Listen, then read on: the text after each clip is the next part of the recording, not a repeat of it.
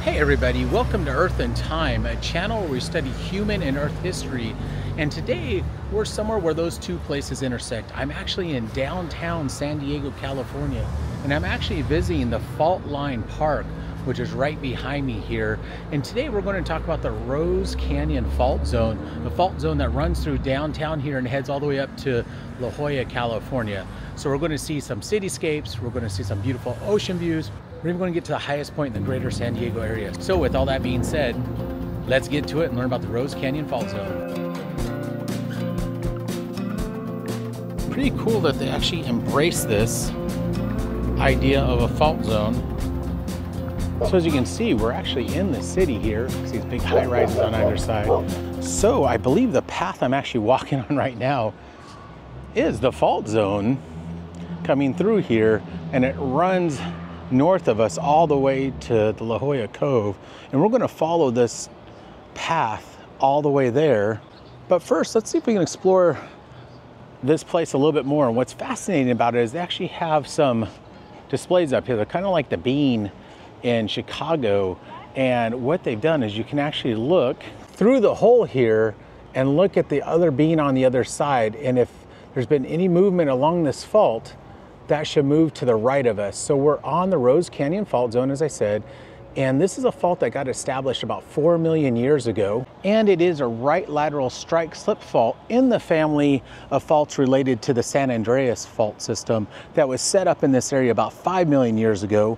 So this is a slightly younger fault, and what we would expect with the ball across the way is, if this is the fault line running right between us on the sidewalk, we would expect that ball to move to our right because it's a right lateral fault zone. So if an earthquake happens, that should move that direction, and the plate I'm on here would move that direction. So we call it a right lateral fault zone because whatever object I'm looking at on the other side of the fault zone would move to my right.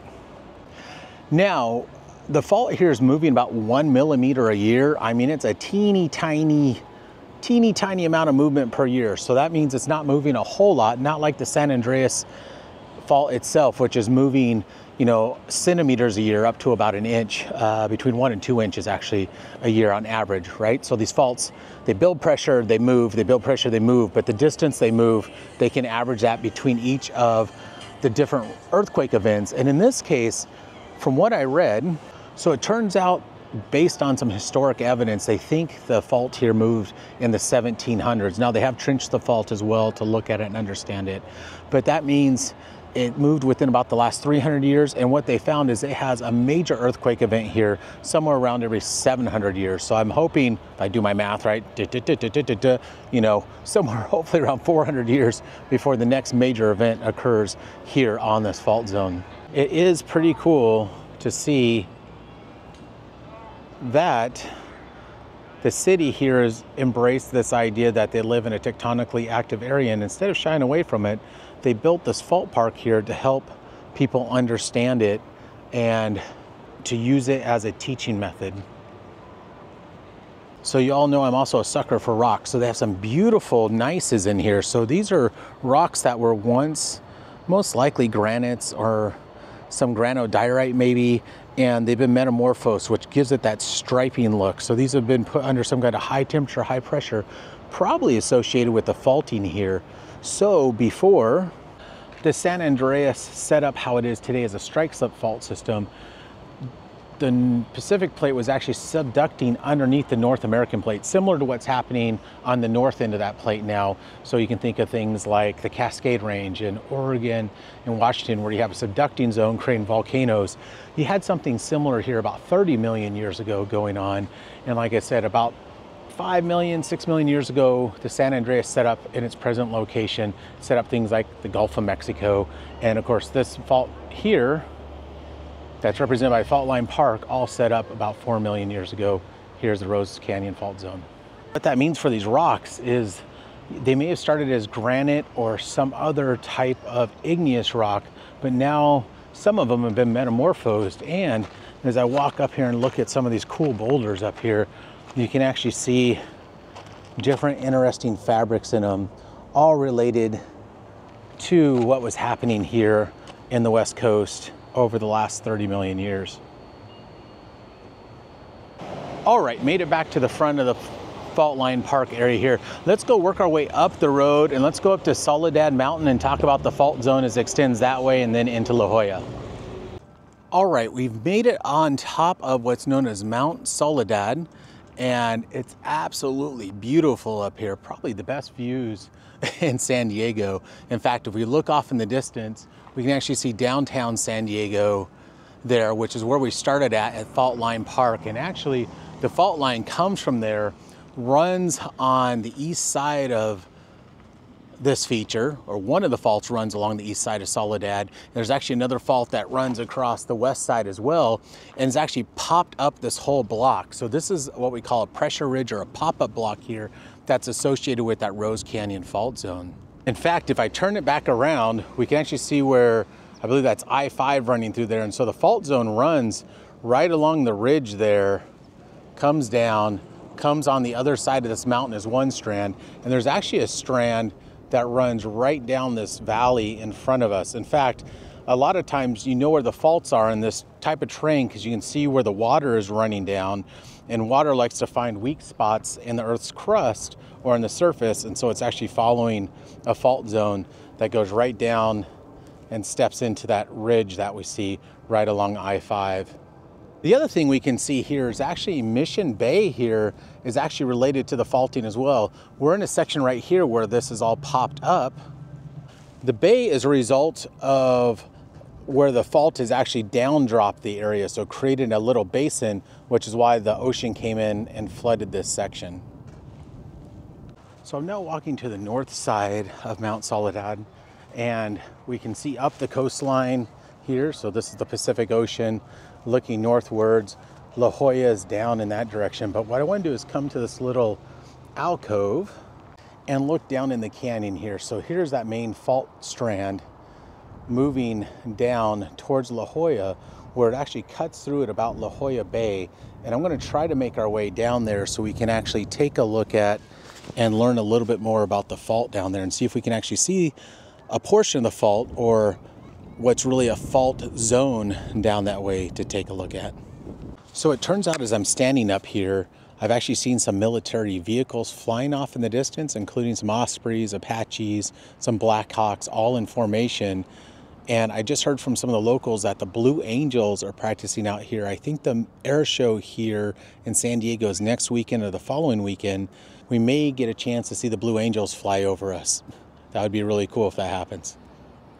From up on top of the hill here, but what I want to show is that this is where the fault comes through, and you can see the drastic topographic difference from Mount Soledad here. That's this big pop-up block or pressure ridge, and the valley down below. So the fault is actually running right through there, and it ends up exiting right along the edge of the La Jolla Cove and coastline here. I will say I'm here to look at the geology, but the views are absolutely spectacular as well. You just can't beat the view of the West Coast here in California. All right, so let's talk a little bit about what we're seeing here. So on my board is to the right. This is the Pacific Ocean. La Jolla's in this area. Downtown San Diego's in that direction, which is that way. So we're looking to the north towards the Pacific Ocean over here, and that's that embayment that we see here. And we're standing up here on Mount Soledad up on this hill. So what's happening is the Rose Canyon fault zone is a right lateral fault zone. So let me put it this way.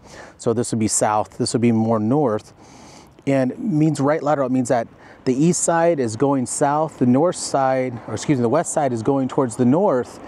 And because of that geometry, where there's a slight bend in the fault here and stepping over between these fault zones, we've popped up this Mount Soledad section or unit here, which gives us this mountain and the view we can see from here. So we're bounded on both sides here by the Rose Canyon fault zone. So the Rose Canyon fault's a singular strand, but it actually makes up a whole zone through this section. Now, the inverse kind of happens at Mission Bay. It actually creates a low here because of some additional stepping over in this region. So water was able to come in farther because it created a basin, down dropped it. Created a high here at Soledad, a low here at Mission Bay. And it's all related to this concept of this thing not being a single fault, but really a fault zone. And I hope we're going to be able to see more of the fault zone once we get down to the cove in La Jolla, where we may see some of this additional deformation. So right lateral fault, established about 4 million years ago here, moving about 1 millimeter a year, and it's spread out over kind of a wide zone here, with Mount Soledad being along this what we call restraining bend, or bend that allows it to pop up. Although I can't see it here, I did read there are some landslides, so you can imagine you're popping this block up and it's raising fairly quickly, all things considered. There's actually some landslide deposits that come down off the sides of this feature. I can't see any from here, but I read about some. If I do catch a glimpse of them, I'll point them out for you. All right, so from on top of Mount Soledad, let's go work our way down and go check out the La Jolla Cove and see if we can see some of this evidence of these faults coming through. Again, although it starts as really one main fault strand, it starts branching out, especially in this area. So it really is a fault zone that's, you know, a mile across, maybe plus in this area. Let's go see if we can make some observations about that down in La Jolla Cove. So I actually ended up hanging out up here on the mountain a little while longer, hoping to see the Blue Angels, but I see a lot of people camped out here, waited for a while, I didn't see them, and I have to get going to the next stop. So maybe we'll see them over La Jolla, or maybe they already flew, I'm not sure. All right, next stop. All right, I've worked my way down from Mount Soledad that you can see behind me up here, and I've come down, and now we're going to hike down towards the shoreline down there and go take a look at the faults that cut through this section of the La Jolla Cliffs. All right, so I was on Mount Soledad. I missed the Blue Angels, but maybe you can see them off in the distance over here practicing. So I came down to La Jolla, and now the Blue Angels are out flying around. Pretty cool. And more importantly, we're coming down to the coastline here, where we can start looking at some of the geology along La Jolla. I'm here on a weekend, and you can see the La Jolla Cove here is just jumping, but what I want to show you all are the cliffs on the other side here, where we can see what's known as the Point Loma Formation.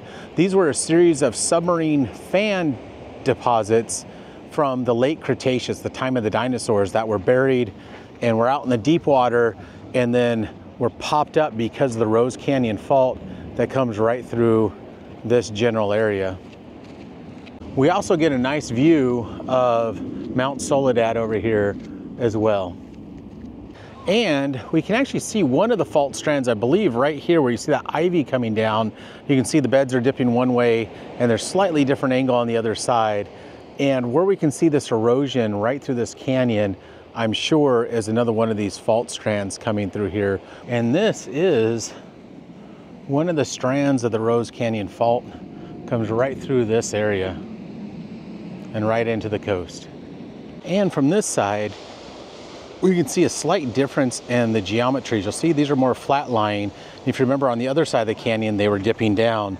So whenever we see those dip panel changes, we know there's a fault zone. And I also know there's a fault zone right here because we can see the erosion coming down the canyon. Water likes to follow the easiest path, and faults are very good at setting up that easiest path. So as I look across the way at these cliffs, I definitely see something different here than what we saw in the last cliffs. In fact, if we go from the gray and we move our way over, you can actually see a change of gray to kind of a tan over on the other side. And that is definitely a strand of this fault coming through. And now we're on and approaching that eastern side of Mount Soledad. And so that Rose Canyon Fault is coming through. There's a series of what we call fault splays through this area. Really cool to see, and what a great view. Great place to come study geology, I'll tell you what. All right, from this spot, let's work our way along the cliffs, and we'll end up down at La Jolla Park and see what other observations we can make about the fault zone here and some of the geology. Watching the Blue Angels practice some more, that's pretty cool. You see them right there.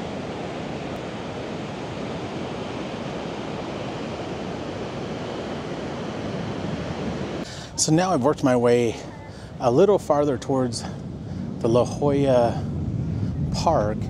And again, we have a lot of the Santa Loma Formation down below. And we can see another area where there is a recession or a receding shoreline section coming in with some palm trees on it. Those are pretty good indicators that there's a fault right there. And so we have another fault zone running right through and down this valley right here. So one of the other things you can see here right along this fault zone, so the fault comes right down this canyon, but you can see there's actually a sea cave that's been formed due to the weakness in the rock and then constant wave motion, and individuals kayak through there, but be warned, it can be a little treacherous in there as those waves come over. I know I'm here to talk about the geology, but look at all those pelicans and other birds just all sitting here on the edge of the rocks in La Jolla Cove. That is absolutely wild.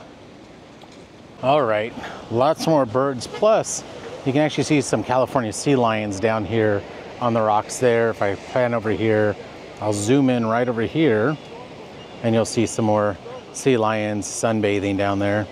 And a bunch of people out there swimming by all the sea lions. There's actually a whole bunch of sea lions up in the corner up there, and I'm surprised they have people swimming there. You must have rangers keeping an eye, making sure people are staying back away from them. All right, now we moved all the way over. We were on top of the cliffs way over there. We worked our way over this way, but one thing you can see is if you take a look at the cliffs coming from the right here, the Point Loma Formation, kind of tannish white where all the birds are pooping on it, of course. And then we go over to the other side and you can see where it gets really gray over there and it looks very different coming across. So that's the zone in there, most likely of the main section of the Rose Canyon Fault Zone. And we get kind of a different view of, you really see where those gray rocks are in the middle, tilted back this way, and you compare that to some of the rocks here. And we can see there are two very distinct things happening here. So this may be a little block that's dropped down from something younger, maybe something like the Monterey Formation, or it's an area where the faults are moving through and grinding up all that rock right through that region there. Pretty cool to see and getting a different vantage point from here. All right, we worked our way all the way from downtown San Diego, where we started at Fault Line Park, up to Mount Soledad, where we saw the pop-up block and we're able to look down to Mission Bay and see the types of topography and geography created by Rose Canyon Fault Zone. Now we've ended here where the Rose Canyon Fault Zone runs out into the Pacific Ocean. So we traversed from pretty far south here up to La Jolla, really putting together and taking a look at this whole story about this fault. This fault that was established somewhere around 4 million years ago and is moving about 1 millimeter a year, so not very much, but still considered an active fault. With that being said, I'm going to show this beautiful view. If you haven't already, please subscribe to the channel. Hit that bell for notification. If you enjoyed this video, please give it a thumbs up. I appreciate all you joining me today to learn about the Rose Canyon Fault Zone and check out this beautiful geography and beautiful scenery here in Southern California. So with that being said, thanks again. Take care. I'll see you all on the next adventure. Bye for now.